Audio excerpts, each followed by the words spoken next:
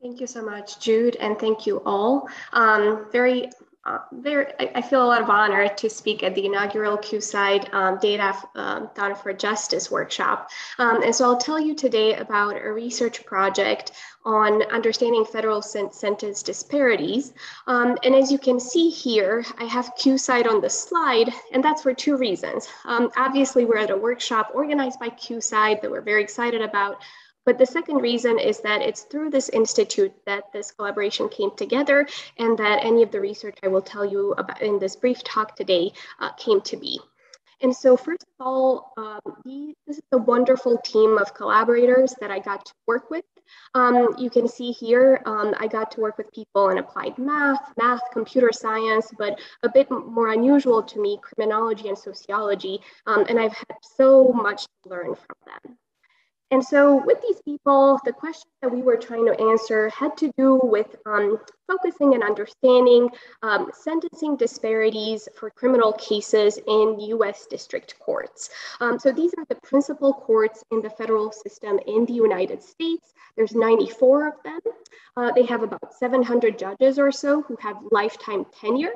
And they're also organized in these regional circuits that you can see on this map.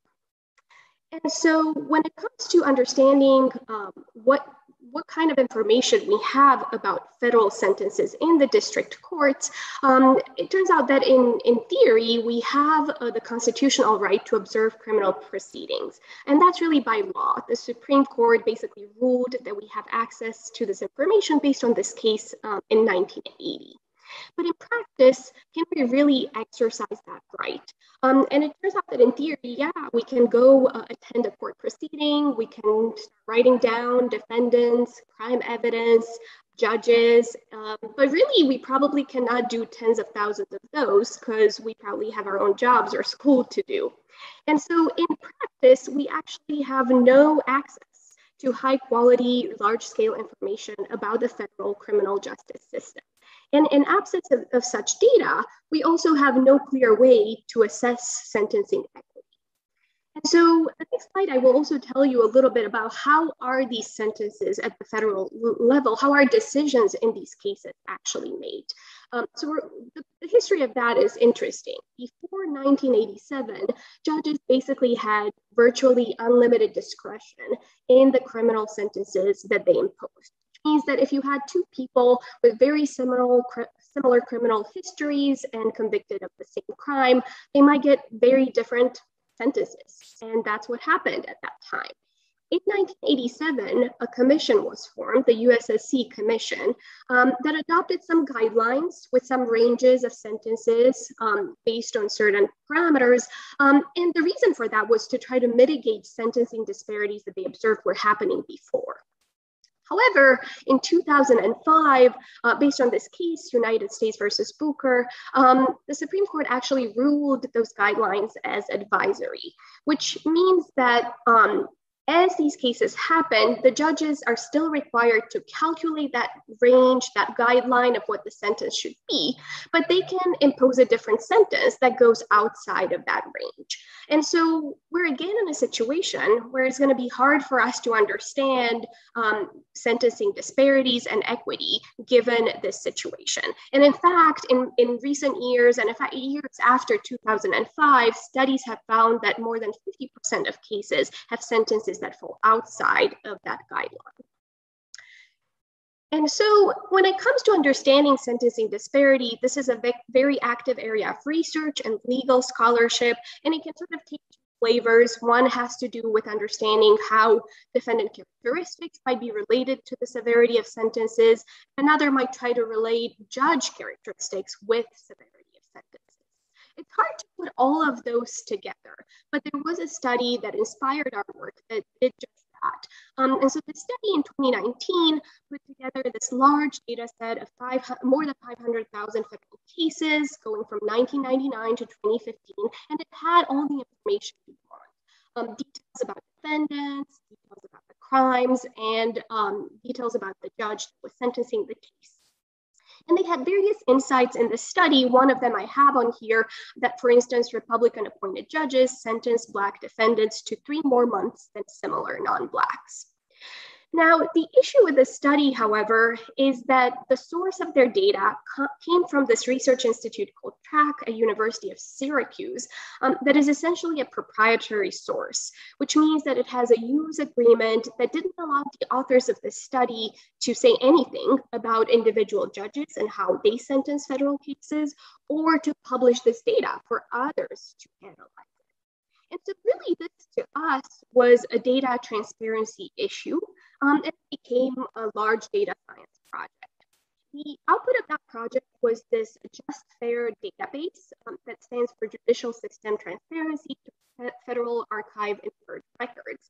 And here we put together almost 600,000 federal cases that went from 2001 to 2018 that did have all that information, connecting all of these federal cases across defendant, crime, and judge characteristics. Now we've extended it through 2019. And it turns out that in order to do that, we actually had to do cleaning, merging, and various other data science tasks, pulling on 5 different databases. Each of them is publicly available, but together, this database that we put together is not. So you can see we had to pull from the US Sentencing Committee, Federal Judicial Center, another one that's called PACER, even Wikipedia, as well as a biographical directory of the federal judge. All of them were necessary to put this database together. And so because, so this actually was, I want to say this because you all are going to work with data and that's messy this weekend. I want to say this was just as messy. Consolidation of this database took a lot of different steps, which you can see here in this diagram on the right. You can see the different databases that we used coming together. You can also see how we had started with something like more than 1 million sentences from both of these databases, and we ended up with that almost 600,000, so less than half of what we could have. And that's because we were conservative at various steps and because of various issues like prison sentences that are integers in one database and real valued in another, or the fact that judges might have the same initials and might be in the same district. And then we cannot identify judges for certain cases, no matter what we do. And because this was a lot of work, I think we have the right to have this list of shame kind of slide in this presentation, which basically means all of these districts on the left column, we were not able to put together any data from them, right, over the span of 18 to 19 years. On the right, we have limited data, less than 30 to 40% of the data that we could have in each district. And that's really a testament of how they record their data in a way that we can't really process, we can't really put it together in any usable form. So kind of like what Bilal said, right? Now we have data, what are the questions? And the questions have to do with sentencing disparity, but it turns out that to carry out any sort of analysis in sentencing disparity among federal judges, one must first try to understand whether judges really get assigned truly random selections of the cases in that district. And that's the theory of random assignment. In theory, that should be the case. Like based on the websites of these districts, the cases should be assigned randomly across judges. And that means that if there's data that we don't have in these databases, they really should also be distributed uniformly across judges. And so one might want to look at a certain district and try to understand whether judges have similar distribution of different race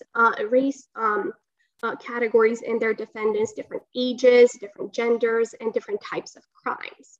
And so the question we tried to answer first before getting to any other analysis was if we saw any systematic between judge differences in case characteristics within each of these districts we had data in.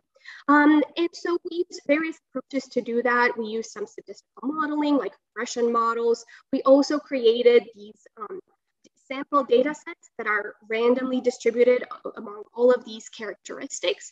And we used Monte Carlo simulations for that, then compared those data sets with the actual data. So we used multiple approaches to try to answer this question.